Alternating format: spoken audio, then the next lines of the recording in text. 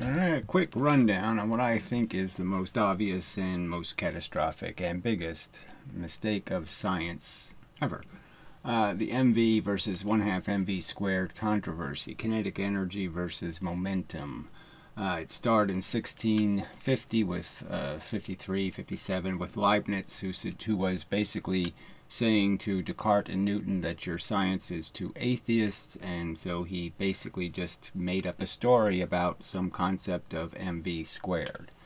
And it didn't get off the ground, but in the 1720s, Madame Chartelet, a French woman of some means, published lots of papers saying that yes, there's some credibility to this idea of MV. She gained some establishment credibility in the fact she did some experiments, or she illustrated some experiments with clay and sand. Both can be understood to be not very good mediums for collecting energy or measuring it, not very good rulers. And then in the 1800s, they stuck a 1/2 in front of it. So something they proved for 100 years, they changed by 50%. An incredible event in terms of not very credible as science. So the theory of kinetic energy has no backing in real evidence or historical record of any real evidence, and it's just proclaimed as a truth. They even say things like F equals ma is Newton's formula, and derive mathematics to make up this story. So the story is defeated by something as simple as a lever. I can put 100 joules of energy in a heavy object close to the fulcrum, and 2 notches away from the fulcrum I can create twice as much energy leaving. There's no way to avoid what will take place. I put a 2 mass here and I put a 1 mass here. I'm going to get twice the velocity here, and by doing that, by this formula, it says I have twice as much energy. So it's a free energy device right there. They keep saying it takes 4 times more gas to go twice as fast. No evidence.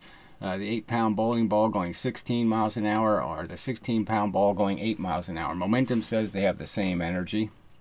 They say, physics says, science says, somehow the 8-pound ball has more energy, that somehow it'll knock things more distances. If I add up all the distance of all the atoms the 8-pound ball hits into, somehow it'll move more atoms more places. And it won't. The 16-pound ball will move things less distance per unit of impact, but it'll clearly move more things, okay, in total, and therefore, if you add up the distances they move atoms, it'll be the same. The same for the 10-ton train going 5 miles an hour, or the 5-ton train going 10 miles an hour. They're going to do the same work in the universe.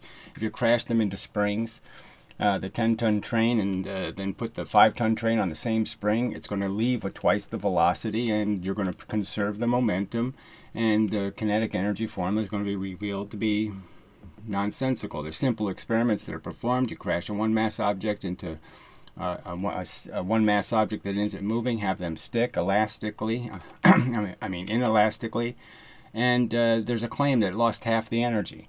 But clearly there's no room for half the energy to be lost anywhere. There's no heat, there's no sparks, there's no huge noises, none of that stuff. You can drop the weight, you can do it lots of different ways of combining the 2 objects. It clearly leaves exactly as you would expect logically, and by momentum's argument, it leaves with almost 99% of the energy it started with. Tiny, tiny losses to friction and noise and sound and sparks, not 1/2 the energy. So it makes no sense. The biggest one we have is the only piece of evidence, so there's no evidence of this formula being correct. No physical evidence proving 1/2 MV squared. And all we have is a Professor Lewin experiment where he crashes a 1-mass object into a 2-mass object on an air track, and produces a product of a 2-mass object going 2/3 the velocity. So it's got, if there was 100 momentums here, there's 130 going this way, and 130 going this way. And you add that up, it's 166. So it's a free energy experiment. It demonstrates free energy, yet nobody can capitalize on it. Somehow nobody can build this simple device where you just bang a 1-mass object into a 2, and then the 2 into a 4, and the 4 into an 8, and then you put it into a lever and you just shoot the other side with, at least 3 times the energy, going back the other way, and you just keep multiplying that, and then you have 6 times the energy, and then you have 9 times, and then you have, you just can create free energy and free motion. Obviously this device can't be built, it won't work, okay, even though theoretically, there's no reason why it shouldn't work based on the formula. So there's no evidence. The history is horrible. Every example you can provide of a mechanical system, it fails to get right answers. It doesn't predict the truth. It doesn't predict what actually happens in the real world. If I did it in space and I put a gun in space in my spaceship and I shot a bullet out one side and I let the gun fly out the other side, are you going to argue that because I sent 2,000 joules that way and only 2 joules the other way, that somehow the spaceship is going to radically turn? No, of course it's not, because there's no such thing. And there should be someone capable of making an argument explaining how any of what I've just explained here is wrong. How the lever doesn't work that way, or bowling balls don't work that way, or trains don't work that way, or springs don't work that way. There has to be some explanation for why you have zero evidence for something and you all assert it has a fact. This is a fact of the universe. When every indication, every piece of evidence indicates this is the fact. This is what Newton, Galileo, and Descartes believed. This is what they got right answers believing in. If they had believed in this, they wouldn't have gotten right answers. That's the fact. And here you're selling something that's 300-year-old garbage. It wasn't right 300 years ago. It wasn't right 200 years ago. It wasn't right 100 years ago. And here you're still selling a story that has no evidence to back it up and creates preposterous theoretical nonsense. And it's not good physics. It's not the truth. It's not honest. You know, what's the explanation? How are you getting away with this? Why are you defending it? Please explain. If you're going to defend it, explain how the lever isn't a free energy device. Explain how this machine can't be built. Explain how you can make free energy. Free momentum. Explain how free momentum is not free energy.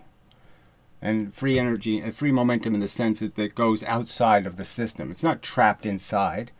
This experiment doesn't trap the energy between two objects. So this isn't energy trapped in a system. This is energy free to exit into the universe.